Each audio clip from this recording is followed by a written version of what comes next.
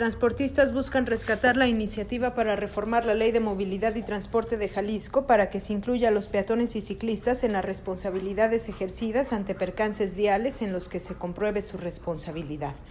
La intención, explicó Arnoldo Licea, secretario general del Sindicato de Avanzada de Trabajadores del Autotransporte, es promover entre los diputados locales la iniciativa guardada en el congelador desde 2007, que tiene por objetivo mejorar las conductas cívicas en la movilidad para la ciudadanía a través de sanciones a quienes incurran en malas prácticas del uso de vialidades, como por ejemplo los ciclistas que circulan en sentido contrario o se pasan los altos, o los peatones que atraviesan las calles fuera de la zona peatonal. Aquí no hay sanciones, pero sí vemos en muchas ocasiones cómo la imprudencia de todos, desde el peatón hasta el que maneja el tren ligero, ha generado accidentes. Entonces, lo que nosotros propusimos en esta iniciativa de ley es que deben de venir sanciones para todos.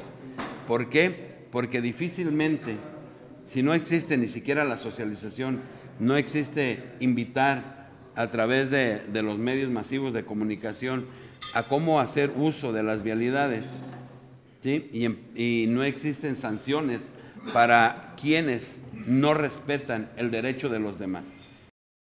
Agregó que confían en el diálogo con el actual gobierno, por lo que esperan que se reactive la discusión de esta iniciativa y se atienda el llamado de liberar la tarifa a 9.50 pesos, que fue lo aprobado por la pasada administración, para que los transportistas puedan continuar con la renovación de unidades y el equipamiento necesario para completar los requisitos del modelo ruta empresa y la profesionalización de los operadores. Para la liberación de la tarifa, Arnoldo Licea pidió al usuario que sea paciente por lo menos durante un año para que se comiencen a ver los cambios de operación en el servicio de transporte público en la zona metropolitana de Guadalajara.